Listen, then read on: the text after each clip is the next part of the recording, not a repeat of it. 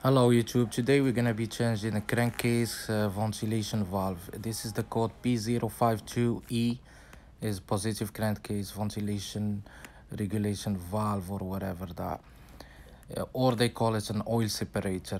So this is the part. I think only the dealer can sell that. It's a 2015 Mercedes C300 4MATIC 2.0 liter, the 4-cylinder. So this video will be just a quick idea of the job, how it's gonna go. It's not gonna be detailed, so everything you see there, you're gonna be you have to remove it. Wherever the hose is going, you just follow it to the end. So from the top of the car, you have to remove all this stuff to see the hoses right there, right here. This is the hoses.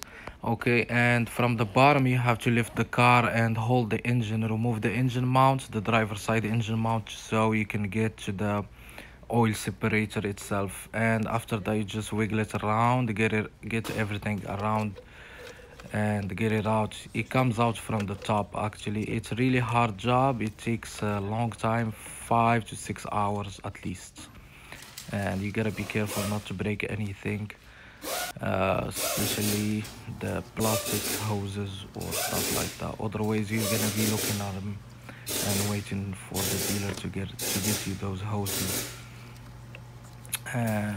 So this is the fix for the code P052E. It's a really common on the C300 2.0 or all the Mercedes, the 2.0 liter.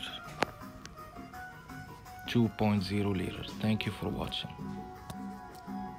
Here you go. Now you can see it after removing the engine mounts. There is 3 screws holding it to the engine. This is the old one. Good luck. Don't forget to subscribe. Thank you.